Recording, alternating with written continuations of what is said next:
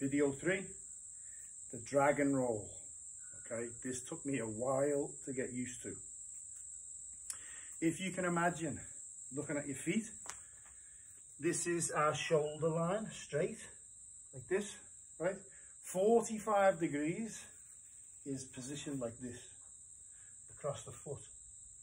45 degrees. 45 degrees that way is like this across that foot, our shoulder line, okay? So what we're going to do, you're going to hold the rope 45 degrees in front of you. The worst thing you can do is try and go too fast. Take it easy.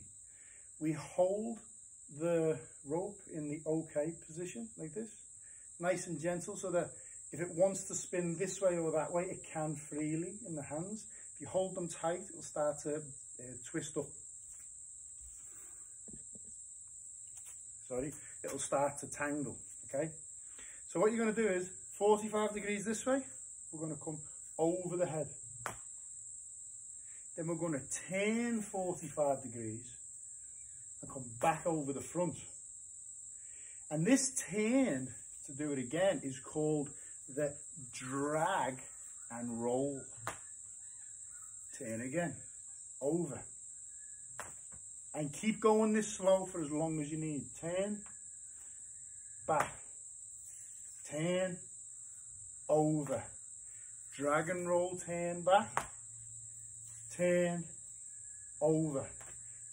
It's important that you have this full 45 degree motion. So on one side it's coming up and over, other side it's coming back and down and over. Drag and roll, bang. Keep just drilling that, bang. Drag and roll, pop, pop, okay? And the progression is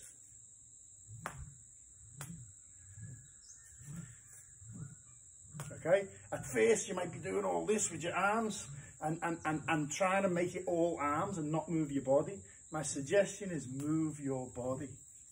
Move your legs 45 degrees. 45 degrees up this way, 45 over that way. 45, 45 from that center line. And you can go slow or you can speed it up. This really gets both sides of the brain and body working.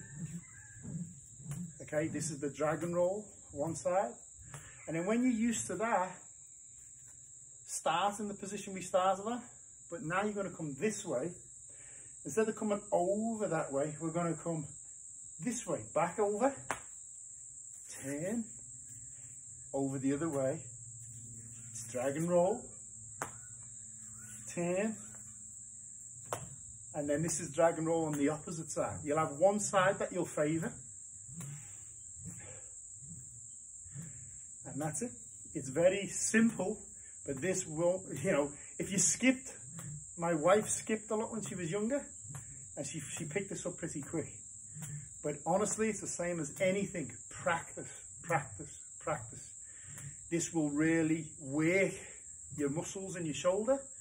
Great for generating heat, internal heat. Great winter exercise, I think, in the morning to get warm for anything.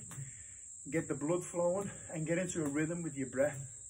And then after this, I'll show you progressions to link them all together with the cardinal laws.